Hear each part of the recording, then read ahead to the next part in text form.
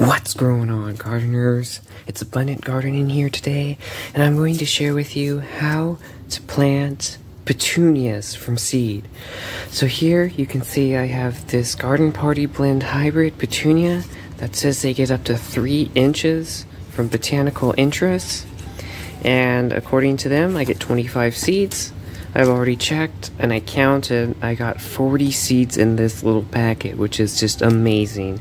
So today I plan on sowing these, and you get a lot of great information from Botanical Interests, which is why I really love their seed packets. And it's a shame that I didn't order more seeds from them, but all is all, and I'll show you now how to plant these seeds into your seed starting mix. If you haven't seen my video on seeds, how to make your own cheap seed starting mix, go ahead and check that video out on my channel. I walk you through the 2 basic ingredients you need, and if you want to use a 3rd ingredient to supercharge it. So I'll take these seeds and open this packet up, and as you can see, these are actually pelleted seeds. It's kind of hard to see in there, but I got a bunch of pelleted petunia seeds, and what I'll do is I'll go ahead and put 2 seeds in each cell so that I can ensure a plant coming up in each and every single cell. So I'll go ahead and do that.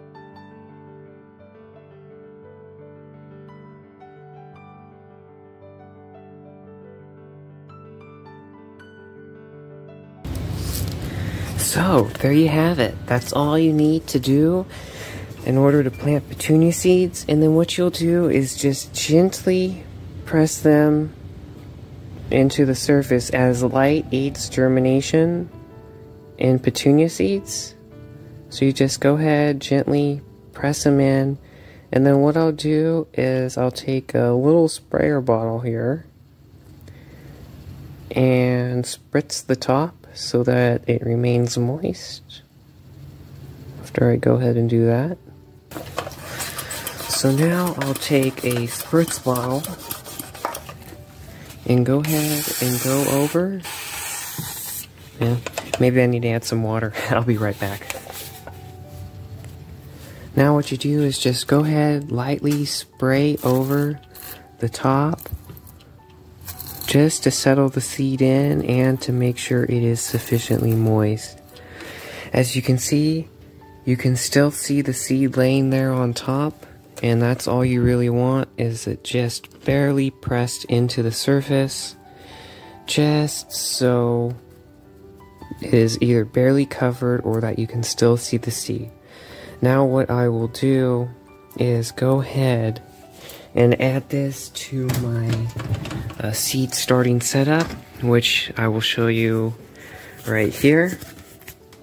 As you can see, I have a germination station, and what I did is I have a aquarium heater to heat the bottom up and heat the soil up, and I'll go ahead and put it under the humidity dome so that this stays moist.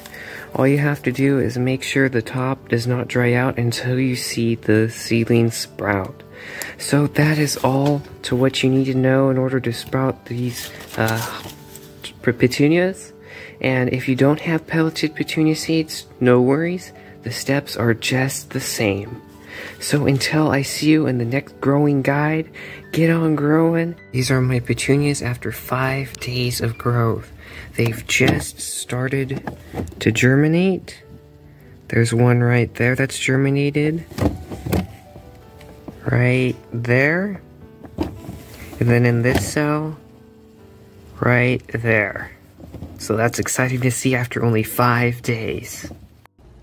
And this is a day 6 update. As you can see, most of the cells have sprouted. All the seeds, I planted 2 in each cell, and I actually planted some more over there in those 3. So it looks like all but 7 seeds have sprouted so far. So that is exciting. Also, one note I want to make is that the soil temperature is approximately 72 to 74 degrees. If your soil is cooler than this, then it will most likely take a couple more days for you to see growth like this. And this day 8 update will be the last of my updates. As you can see, most of the petunias have sprouted. It looks like only 4 seeds have not sprouted. 1 in this cell, that cell, that cell, and that cell. As you can see, it almost looks like there is a petunia sprouting right there. So I'm going to say it's a little bit slower than all the others. So after approximately 1 week to 8 days, in my case, this is how your petunias should look. They have not developed their first true leaves yet, but if you look really closely, you can almost see that they're starting to grow in. And then I also planted some regular petunias just to see how they'd work. 4 cells here, and it looks like they're finally starting to pop up. But the thing is, I probably put 20 seeds in each, and so far only about 2 to 3 per cell are popping up. So it looks like that botanical interest seeds are very well tested. I didn't quite get the 80%, but pretty close.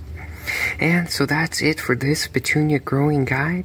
If you want to see more growing guides in the future, including on peppers, tomatoes, and even some flowers if you want, please go ahead and subscribe, and I'll see you in the next growing guide.